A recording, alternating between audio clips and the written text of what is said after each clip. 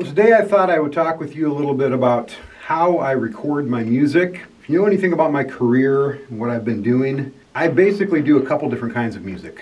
I have a jazz trio that I perform with, that I record with, and then I also have quite a few rock songs that I've written and recorded. The process of recording is completely different between those two different genres. With the jazz trio, it's actually fairly simple. You know, we play together all the time, we hook the mics all up, and we play and we record. That's pretty much, so much of it is just getting the mics placed right, but overall it's a pretty simple process. With the rock, I do all the instruments myself. And so the way I got the desire to do this, basically, the inspiration, I think, was probably from Tom Scholz of Boston. He was one of my heroes growing up.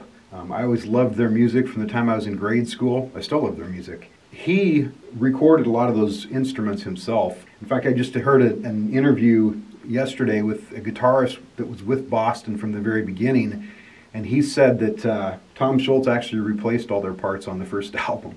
He said the only thing that was on that album other than Tom Scholz was the singer. So anyway, I always knew that could be possible, and it's a big job doing all that. I mean, obviously I had to learn to play all the different instruments. So I play drums, I play guitar, bass, keyboards, and I sing. So the process of recording that is you do it one track at a time. So I basically will sing and play the guitar or the keyboard, piano, to lay down what they call a scratch track, just kind of to guide yourself through the song. And then I've done it different ways. After that, I start layering instruments. I might add some drums over that, and then later the bass, or maybe next I'll add the bass, and then later the drums. And so I'm basically layering these things one at a time. And so it's quite challenging, but I will tell you that all the recordings I've done, those have been the most rewarding, the ones where I've done everything myself. As far as the recording of those different instruments,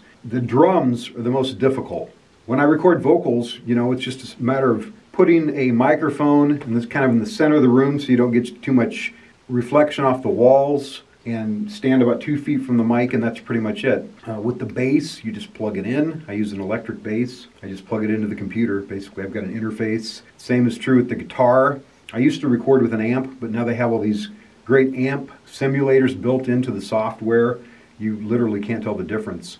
And you have a choice of all these different amp sounds right in the computer, so it just makes more sense. With the drums, though, it can be very, very complicated. The one thing I will say about the drums, there are so many different ways of creating drum tracks. It's almost endless. And so no matter how you do it, you wonder if there's a better way.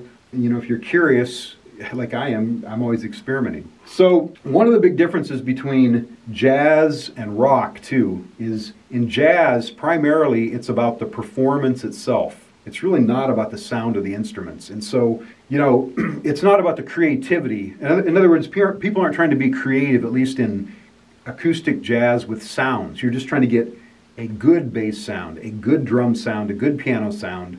But it's not about trying to get a new sound, unless you're playing very contemporary jazz or jazz rock fusion or something like that. That's different. But anyway, that's one big difference. So with rock, the sounds are just as important as the performance, definitely. And so when a person talks about having a good drum sound within a rock setting, that can mean so many different things. And even though I was a drummer for many, many years, I didn't pay that much attention to drum sounds. I was just, there to play the drums, and I let other people think about the sound of those. But as I've learned to produce my own music, I've realized there's a huge difference between the drum sounds on a Boston album versus a band like The Outfield from the 80s. If you listen to that song, Your Love by The Outfield, you hear a gated reverb on the snare. It's very prominent. It's the loudest thing on that song. It's as loud as the vocal. And so that can make a huge difference in the way the song sounds and the emotions generated. So anyway, when I first started recording rock music myself, when I started recording the drums, I basically used a bunch of cheap mics. I had a cheap set. I didn't know anything about treating the room, and so what happens is you get all kinds of reflections off the walls and off the ceilings, and it got the job done, but it never sounded good. It sounded like it was recorded, you know, in someone's basement, because I didn't know what I was doing. And then eventually I came across a couple books, and one of them said the easiest way to record drums, he said, definitely the easiest way was electronically, which I agree if you just want to get a good sound, you know. So I've done recordings where I just plugged the keyboards in. I didn't have any electronic drums, but I basically played the hi-hat and the snare with 2 keys, and then overdubbed the bass drum and snare drum, did it all separate. Sounded great, you know. It didn't have a great feel to it because it's different than playing a whole set, but that worked. And when you record that way, what you're really doing is you're using samples. Samples really easy to understand. Basically, you know, if you have a snare drum and you have an amazing studio in New York City or Los Angeles or Nashville or wherever, they will actually stick a microphone on a snare drum in that studio and record it. You know, a sample of it, the sound of it. And so when I hit the keyboard, that sound, it's going to sound like that snare drum. It's literally a recording of that snare drum. So what I'm doing now, because I don't want to, there's lots of different reasons for this. Number one, I don't have a perfectly treated room. My jazz set doesn't really sound good in a rock setting. I could change all the heads, it would sound better. But my current experiment is, if you see all these wires on my drums here, I've got triggers on my drums. And these are basically really tiny microphones, and those are going into the computer, and those actually trigger all kinds of different drum samples. So again, it sounds like this amazing set when I play. So it's very, very complicated. You know, sometimes if it's set too sensitive, you hit it and you get 2 hits. Or if it's not sensitive enough, it won't pick up all the hits. So there's so many different things, and it's very complicated.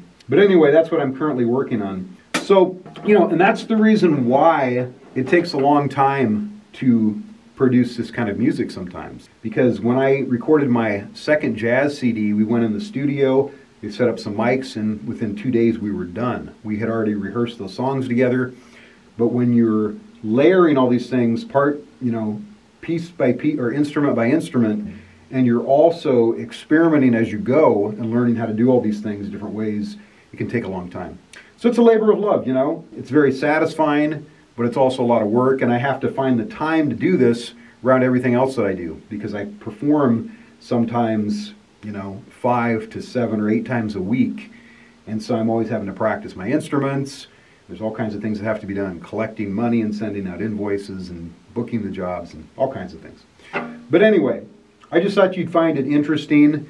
If you have never seen how musicians record this music, it can be quite an interesting and involved process. So hope you found that interesting. And if you have any questions and you want me to go into more detail, please send me an email, and I'll be happy to answer whatever questions you have. Thank you very much.